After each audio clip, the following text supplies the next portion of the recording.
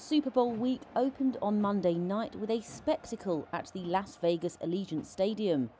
But as anticipation builds for the United States' biggest sporting party, the name on everyone's lips isn't even a football player. It's one of their girlfriends, pop superstar Taylor Swift, whose clout could make this the most watched Super Bowl show ever. Performers flooded the infield while more than 23,000 fans filled the stands, waving flags and placards. The defending Kansas City Chiefs take on the San Francisco 49ers for the cherished Vince Lombardi Trophy on Sunday. As boos rained down from the stands from 49ers fans, Chief tight end Travis Kelce took questions from reporters. Many of the questions were focused on Kelce's partner Swift, who made history at the Grammys when she won her 4th Album of the Year award.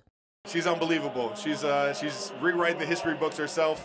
I told her I'll have to hold up my end of the bargain and come home some hardware too.